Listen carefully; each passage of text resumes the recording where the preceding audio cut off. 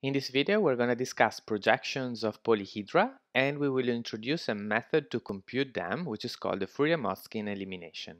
Fourier-Motzkin elimination can be seen as the oldest method for solving linear programming problems. However, such method, while it gives you an algorithm, so it's a finite procedure, it is not practical because it requires a very large number of steps. In particular, this number of steps can grow exponentially with the dimension. In any case, we're interested in the Fourier-Motzkin elimination mainly because of its theoretical consequences. The first thing that we need to discuss is the concept of a projection. In low dimension, the concept of projection is very intuitive because essentially it resembles the shadow of an object. For example, here we have a tilted cube in R3, and its projection in its first two components, x1 and x2, is its shadow onto the x1, x2 plane. So let's now formally define the concept of a projection. We're going to first define the projection of a vector and then the projection of a set. So let's pick two non-negative integers k and n with k less than or equal to n. You should think of n as your original dimension and k the dimension where the projection lives. So in the example on the right, we have n equal to 3 and k equal to 2. Now the projection of a vector x, which we denote by pi k of x, is simply defined as the subvector of x that contains only the first k components. So where we just dropped the component k plus 1, k plus 2 until the component n.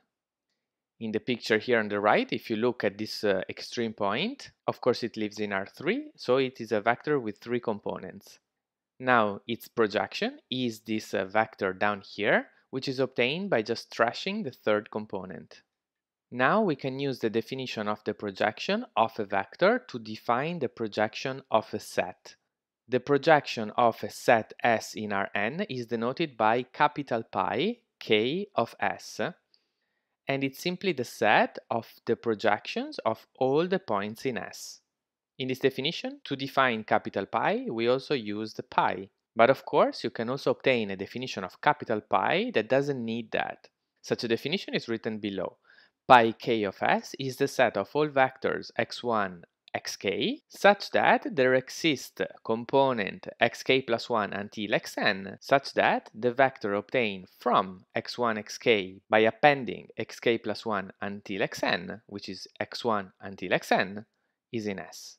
So it is the set of points in Rk for which there exists a vector in S with the same first k components. It follows directly from the definition of projection that a set is non-empty if and only if its projection is non-empty. In fact, if S is non-empty, it contains a vector x1 until xn. The corresponding vector x1 until xk is in pi k S, therefore it's non-empty. Vice versa, if you have a vector x1, xk in the projection, then there exists a way of extending it with n minus k more components, such that the vector obtained from x1, xk by appending xk plus 1 until xn is in S. Therefore, S is non-empty. Projections of polyhedra are extremely useful for a number of different reasons. For example, here we consider the problem of deciding whether a given polyhedron P is non-empty.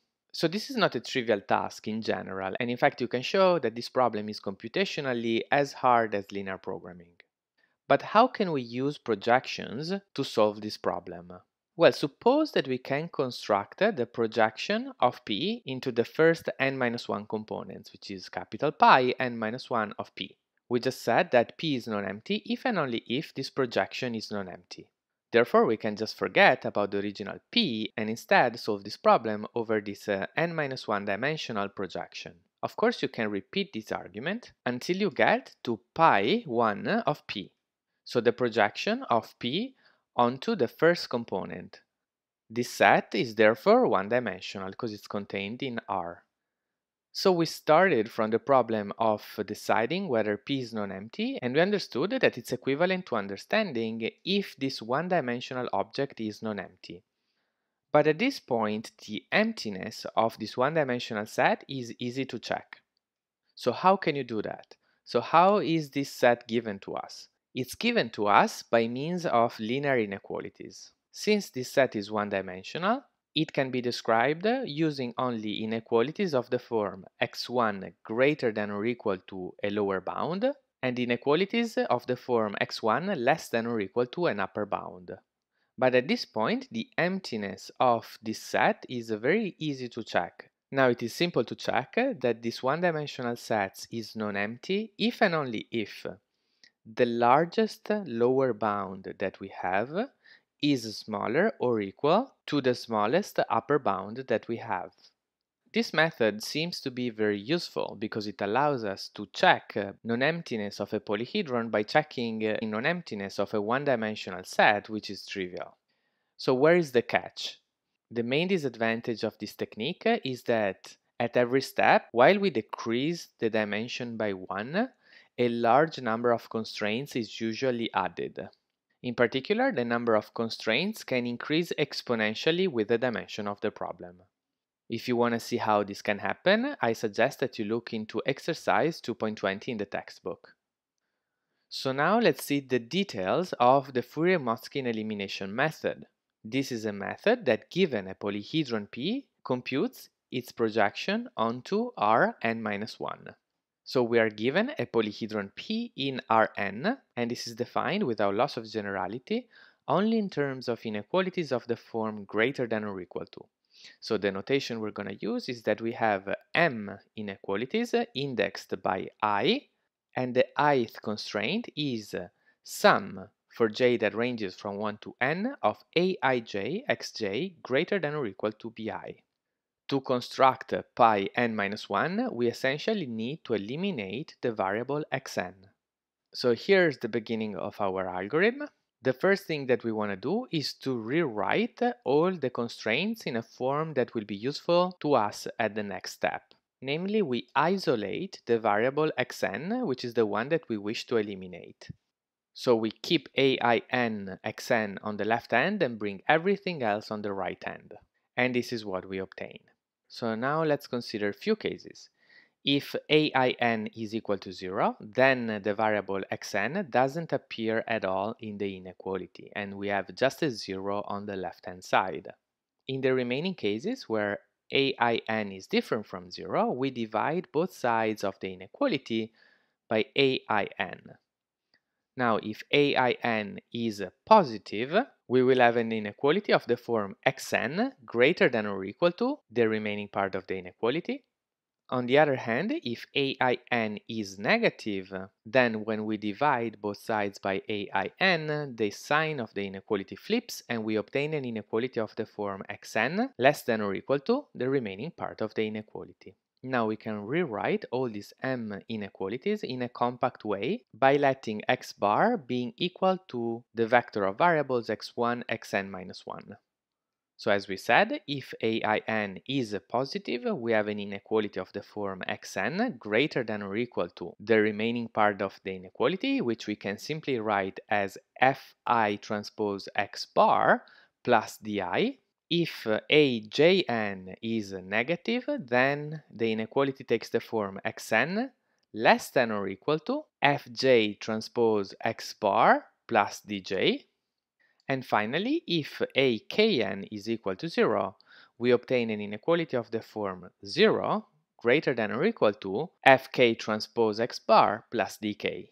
If you're wondering why I'm using j and k here instead of I, this is simply because I want to differentiate the index that I'm using in these three types of inequalities because it will be useful for me later.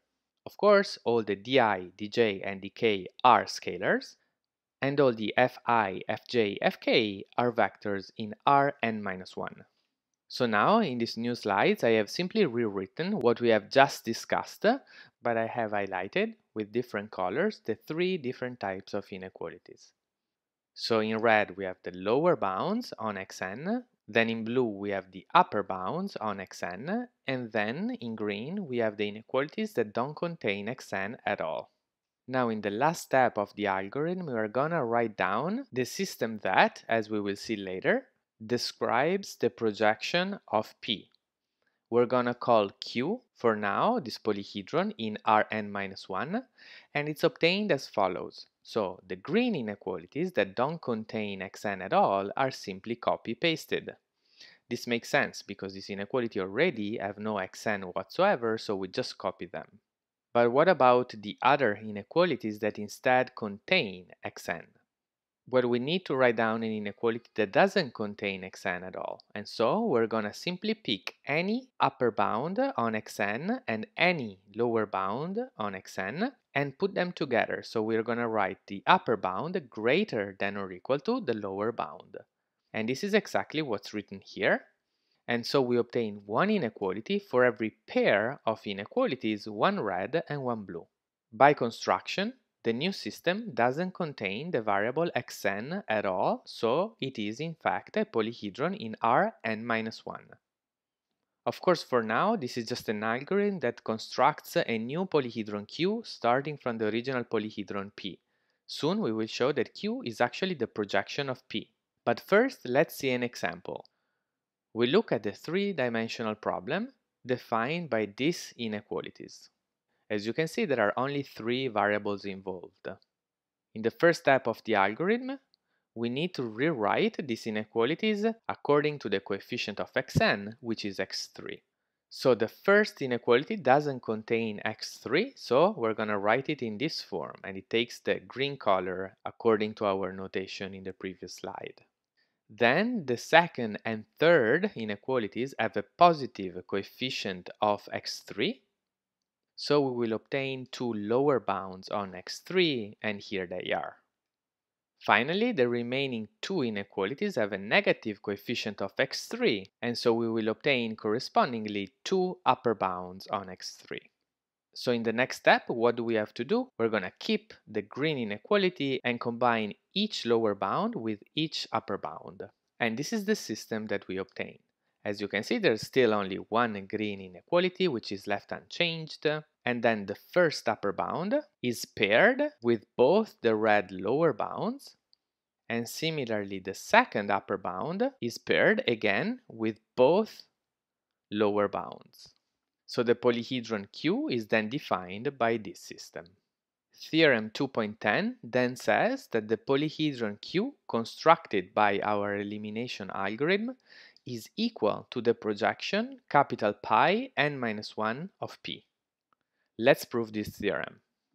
In this theorem, we need to prove that Q is equal to the projection pi n-1 of P. So we're going to prove separately the two containments.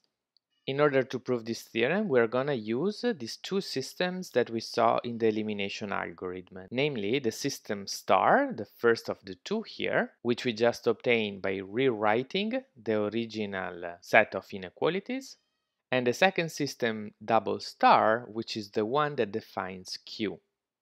First, we prove that the projection pi n-1 of P is contained in Q.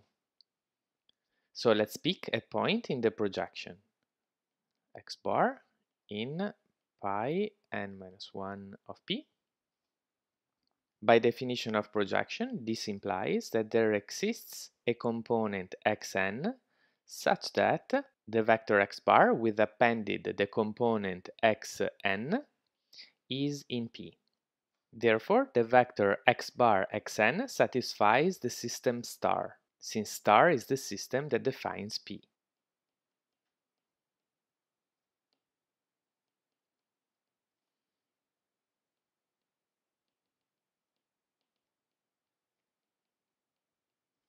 From this, we obtain that x bar alone satisfies double star. Why is that? Well, we only need to check that x bar satisfies the inequalities blue greater than or equal to red. Of course, they're satisfied because in star we have that each blue is greater than or equal to xn and xn is greater than or equal to red. So these two inequalities imply that blue greater than or equal to red.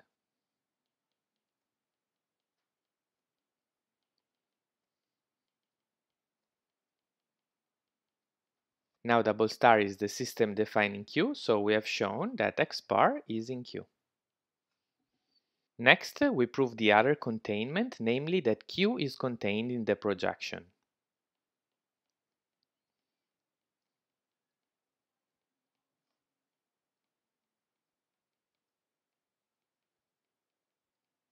So let's pick a vector x bar in Q. Q is defined by the system double star, and in particular, since in the system double star we have all the inequalities of the type blue upper bound greater than or equal to red lower bound, then the minimum of the upper bounds must be greater than or equal to the maximum of the lower bounds.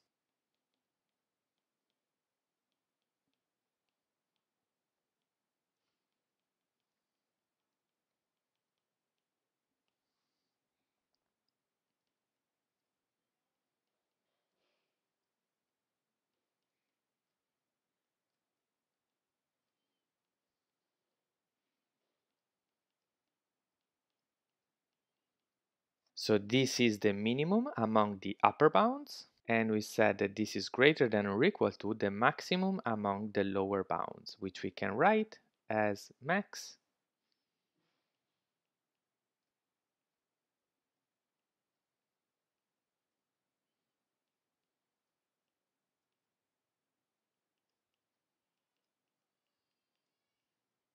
Now we're almost done. We only need to pick any number xn that lies between the min and the max, and we will have that x bar xn satisfies star.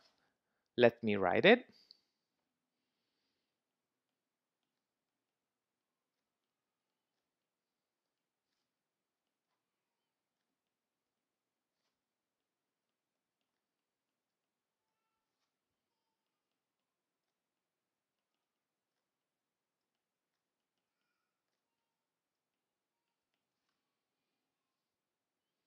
This implies that x bar xn satisfies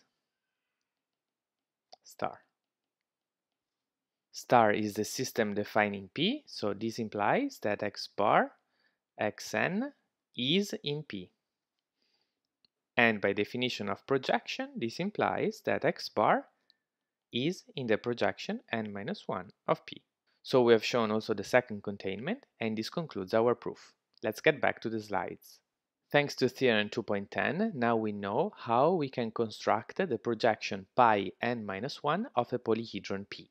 Applying this technique recursively, we can then construct pi n-2, pi n-3, and so on and so forth until pi 1. This follows because the projection pi n-2 of a vector x is clearly equal to pi n-2 of pi n-1 of x. And accordingly, the projection pi n-2 of a polyhedron is equal to pi n-2 of pi n-1 of P. Therefore, applying the elimination algorithm n-1 times, we obtain the set pi 1 of P. Unfortunately, every application of the elimination algorithm can increase the number of constraints substantially. In the worst case, if the number of inequalities is an even number m, then half of them could be blue and half of them could be red. Therefore, the obtained system will have m divided by 2 times m divided by 2 constraints. So at every iteration, the number of constraints can essentially increase quadratically. And this implies that even though we can apply this algorithm recursively to obtain pi 1 of P, this polyhedron could be described by a very large number of constraints. Of course, almost all these constraints will be redundant because pi 1 of P is one-dimensional. Therefore, it is either empty, or it's a point, or a segment, or a half line. So you always need at most two linear inequalities to define it. But in general, to find these two linear inequalities, you need to look at all of them. So from an algorithmic point of view, the Fourier-Motzkin elimination is not so effective. And in fact, it's not really the reason that we're studying such an elimination algorithm. The true reason we're studying it is because of its theoretical consequences. So what are these theoretical consequences? Note that the elimination algorithm always produces a polyhedron by construction, because the output is the polyhedron Q, which is defined by finitely many linear inequalities. Furthermore, any projection pi k of P can be generated by repeated application of the elimination algorithm. These two facts together imply that for a polyhedron P, the projection pi k of P is always a polyhedron for any k. Let's state this formally. Let P be a polyhedron in Rn plus k.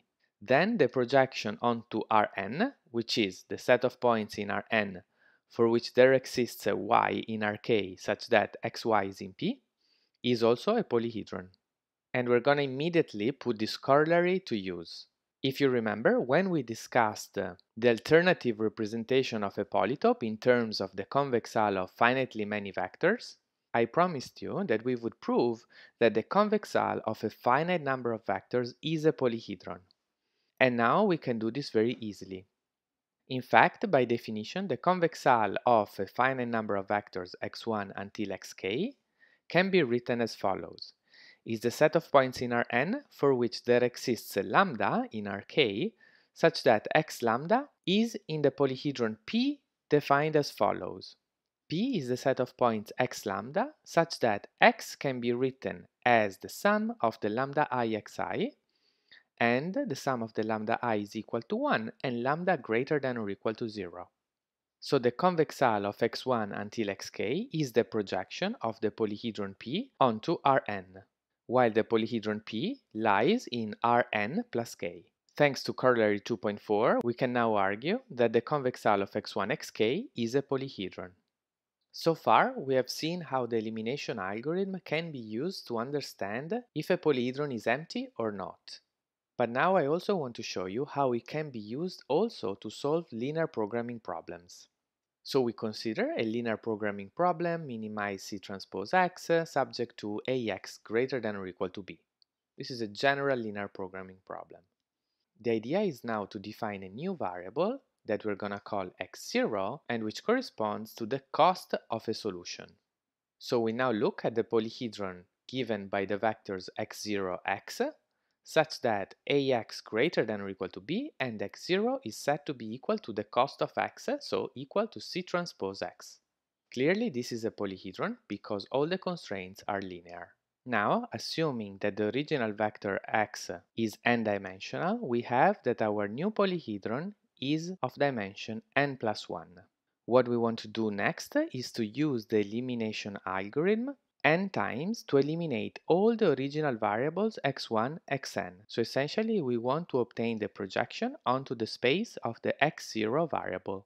Such a projection is then, by definition, the polyhedron Q, which is the set of points x0 for which there exists a vector x in Rn that satisfies Ax greater than or equal to b and x0 equal to C transpose X, which means that x0 is the cost of the vector x which was feasible to the original linear programming problem. Note that the polyhedron Q is one-dimensional, and clearly the optimal cost of the linear programming problem is equal to the smallest element of Q. Therefore, using the elimination algorithm, we were able to recover the optimal cost of the original linear programming problem. However, in linear programming, we're normally interested not only in the optimal cost, but also in an optimal solution. So the next question is, can we also find an optimal solution to the linear programming problem? And the answer is yes. Such a solution can be recovered by backtracking. Essentially, to recover such an optimal solution X, you need to apply the same idea which we saw in the second part of the proof of theorem 2.10. I encourage you to try to use the same idea that we used in that proof in order to find an optimal solution X of our original linear programming problem. The idea of backtracking that we saw in the proof only allows you to recover one variable at a time. So what you should do here is start from the n plus 1 dimensional polyhedron that we defined here, and then consider all the n polyhedra that you obtain by eliminating one variable at a time, as we previously discussed. At the very last step, we obtain the optimal cost, which is a point in Q, and then we can backtrack one polyhedron at a time and recover one by one all the components of an optimal solution. And this concludes our video on the Fourier-Motzkin elimination, And it also concludes our chapter 2. In the next video, we're going to start the next chapter, which is about the simplex method, which is one of the most successful algorithms to solve linear programming problems.